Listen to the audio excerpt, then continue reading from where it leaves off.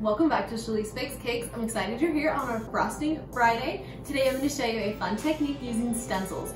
You can achieve stencils on your cake by using buttercream, or today we are using edible paint. I'll use the technique with the buttercream in an upcoming video, so watch for that. But today we're going to just do the paint. We're going to make fun stencils on our cake. Make sure to achieve your stencils that you have a chilled cake. It needs to be in the freezer and you'll be able to touch your cake with no buttercream coming off. That is a good temperature for a cake when you want to place your stencils on it. We don't want to pull the stencil off of your cake and then pull some buttercream and ruin your stencil look. So make sure your cake is really chilled for this process. Okay, I'm excited to walk you through this today and let's get started, guys. To make our gold paint, you can use the Sweet 6 kind. Today I'm actually going to make my own. I just got this off Amazon. It's just some gold highlighter. So we're going to put it in right here, a little bowl. You put as much as you want. And then I just hit it with a little bit of lemon extract, and this will make it shine.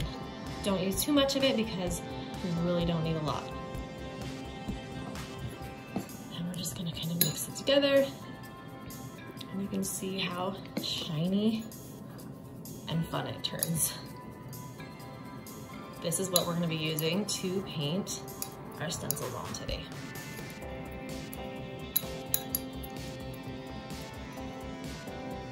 All right, nice and shiny. Okay, to achieve the stencil look, we just push, I'm not going to cover the whole cake in stencils, so I'm just going to push a little bit, the part that I want to be stenciled, and then I'm going to get a little bit of paint. Don't get a lot of paint because you don't want it to bleed through. Just going to lightly paint.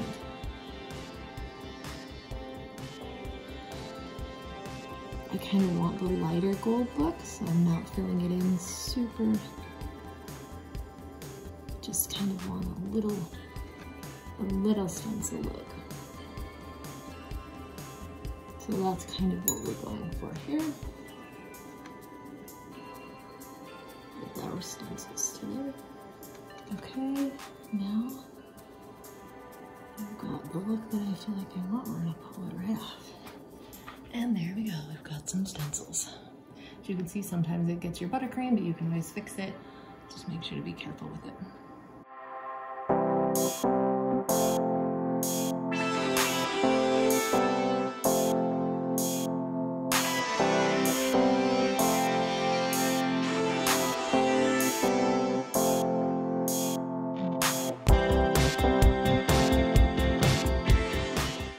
As you guys can see, that stenciling is all just about whatever you feel you like when you go for the stenciling.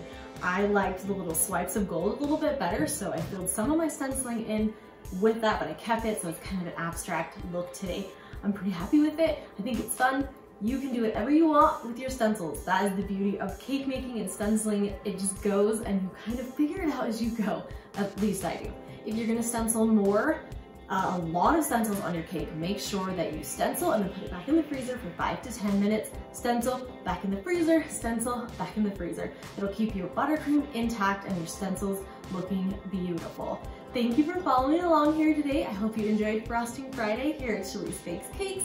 Follow me on Instagram at CHALEESE Bakes Cakes and make sure and subscribe to my channel. I'm gonna finish this cake up, guys, so have fun watching.